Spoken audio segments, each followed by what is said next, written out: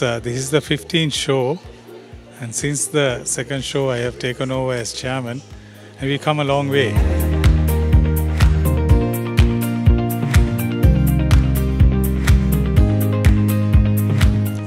Yes, over the lapse of 3 years we couldn't have the hotel show, and getting back into gear was something that was very challenging, and also getting stallholders who were the suppliers for the hotel industry for them to import.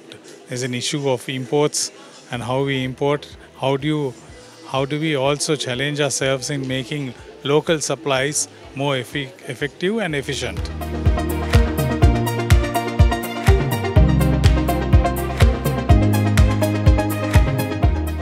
Well, there's elements of, one is the hardware. What you see, your bed, your quality of the bed, quality of the linen, all that is the hardware part of it. And then, of course, the service. The service side, we help. We have trained around 500 people during the hotel show journey, which we have gone to different regions, training them in bed making, training them in coffee making, baristas. Then we do something called Ceylon Tea Masters Cup, which we say about Ceylon tea, promoting Ceylon tea, tea brewing, tea mixology, and tea pairing. And similarly, we have the Bar Chance program as well, which again takes about 150 people who are joining, making them to come out with innovative products using local ingredients. So the whole state this time, we have put the hotel show as Produce of Sri Lanka. So most of the exhibitors here, there are a lot of them who are producing a lot of very good equipment produced in Sri Lanka. As well as we are having a business gathering that taking Sri Lankan produce, using Sri Lankan produce and doing international dishes, the Western dishes. We don't say use Sri Lankan and make a curry. No. We're making ravioli out of meneri, meneri grain, and as well as kollu and kurakan. So that's some of the differences. Without using just foreign for a ravioli stuffing it, we are using kura kola and local cheese curd, buffalo cheese curd. So that's the sort of thing that we want people to look. We're doing risotto without using the Italian rice, but we are using Ceylon wild rice to make a risotto. So all those changes are several, using the seafood of Sri Lanka, the usage of it. And we have some of the lost ingredients, like Sri Lankan seaweed, which we don't use. We import from Japan the seaweed. Whether it's wakame, whether it's the nori sheet, is imported from Japan. But here we are taking, farming it in Mana and using that product and to make our salads, to use those products with our seafood. So that's something that we really want our chefs and everybody else to know, that you can produce good international dishes from Sri Lankan produce.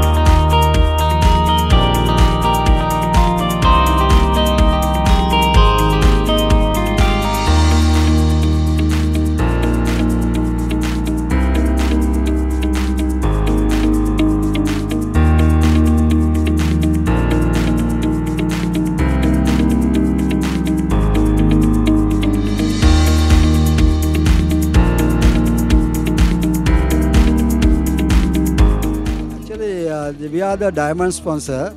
This is the third session we are doing diamond sponsorship, continuing.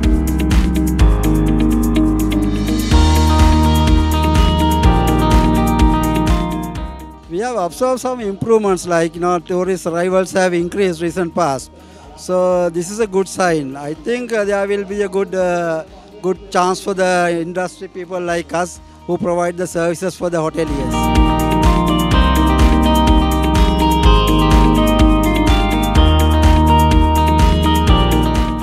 Now there are a lot of restrictions for importations. So that has basically there are two sides. One way it's a good sign because we have our local manufacturing products. There's a good demand. We started manufacturing what we have not manufactured earlier because it was restricted. So because of that, I think this is good for us.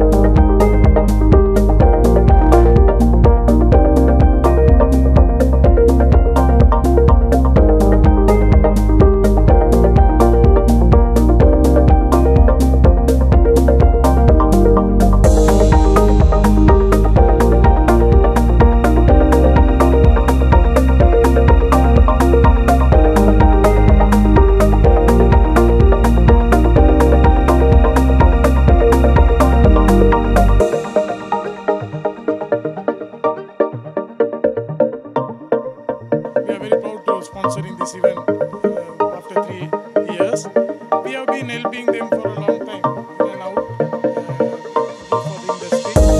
Cargills always making proud to help with them also. So in the future, we will continue with the sponsorship with them.